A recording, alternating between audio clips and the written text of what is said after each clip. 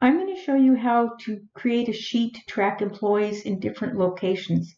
Here we have our 4 locations here, and then we have employees listed down here. I intended this to be employees' initials as opposed to E1, E2, A3, but if your employee's name was here and then you could put your initial beside it, this is how I had planned it to be.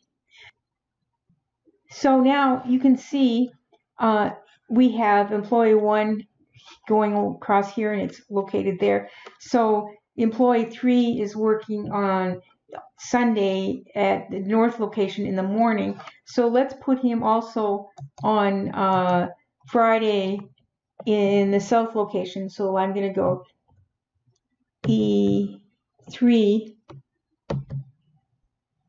and press tab.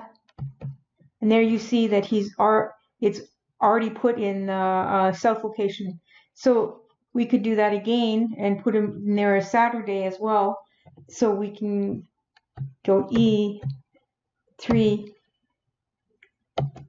and there you have it working against his name here, E3, and he's working in the north on Monday, the south on Friday and Saturday.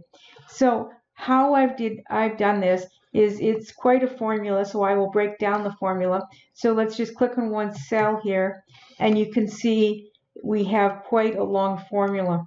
So now I'm going to break it down and explain how it works.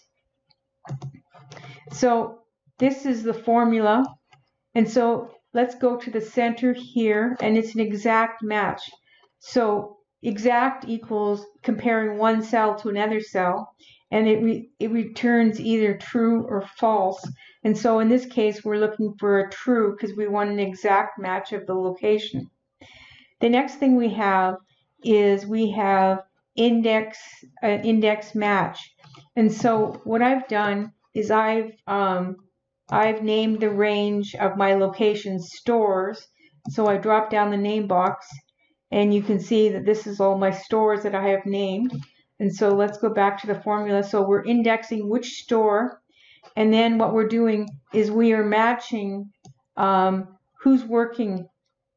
So we're matching the people that are working here in the store and then returning it to the store name. Then what we've done is I've done IFNA. So if we'll go down to the employees. So if they're not matched against a store, then they're obviously off. So that's giving me the off, and I've color coded it so that it's obvious who's off and who's not. And the final thing that we're doing in this formula, you can't see it here, but if we click on one cell here, you can see it. It has curly brackets around here. And so what this means is this is an array, so it's treating it all as an individual entity. So how we create an array is when we're in the process of making this formula, at the end we press Control-Shift-Enter, and it will return your curly brackets here. The curly brackets are necessary for this to work. You're not able to type in the curly brackets to get the same result. So that is how you create a sheet to keep track of employees in different locations. Please subscribe.